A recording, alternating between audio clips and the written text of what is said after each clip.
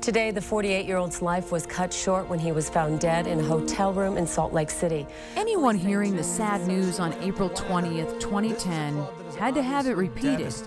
How could the healthy and vibrant president of the Colorado Rockies pass away? I don't know if I've known a bigger man in stature, but a kinder man in heart. You know, the guy looked like he could, chew you up and eat you for breakfast, but he was so nice of a man, and he would do anything for you. The death of Kelly McGregor was a shock to multiple communities. The Rockies, where he'd worked for 17 years, the CSU Rams, where he'd played college football, and the entire state of Colorado, where he was born and raised. And I miss him, Susie, and I've only had the opportunity to be around him for just about a year.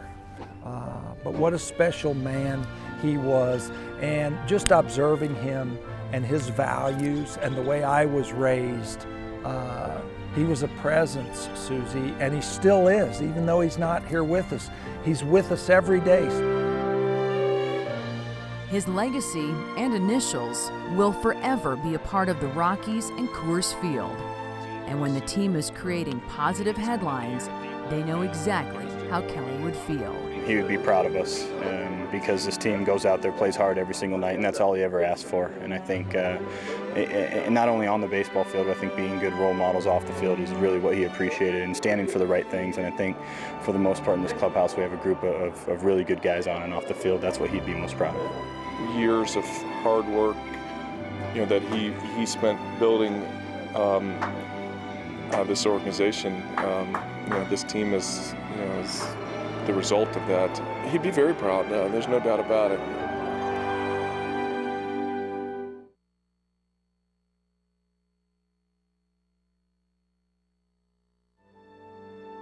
The Lakewood Tigers and Bear Creek Bears didn't come to All-Star Park on April 20th just to play a game. They came for a bigger purpose. And this is now Kelly McGregor Field.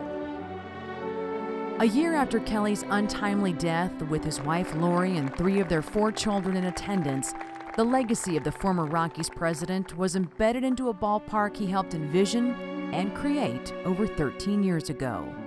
His legacy in this organization will live forever because it represents all that is good.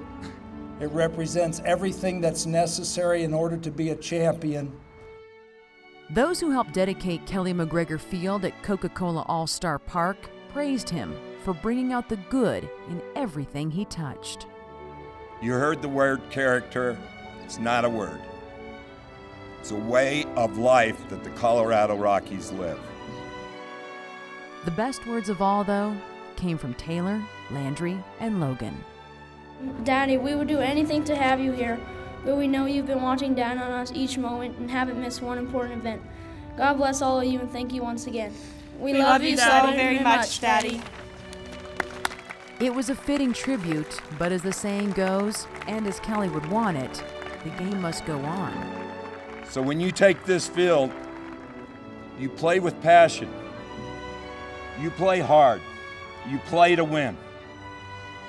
And when you're done, whether you win or whether you lose, you do it with grace.